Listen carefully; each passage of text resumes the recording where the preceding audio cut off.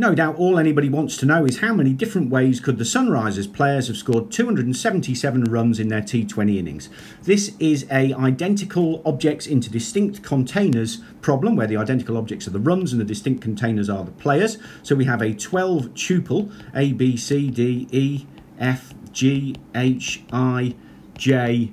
K and L, where L is the extras and the others are the 11 players, and we have 277 identical cricket balls or runs, whatever, I won't draw them all. So we have to use the stars and bars, which we're going to rename here the cricket bats and cricket balls, and we put 11 of the cricket bats in here randomly, and then we perm that lot, which gives us 277 add 12 minus 1, C 12 minus 1, which equals 288, C 11, which is answer number C, which is around 2.33 times 10 to the 19 different ways.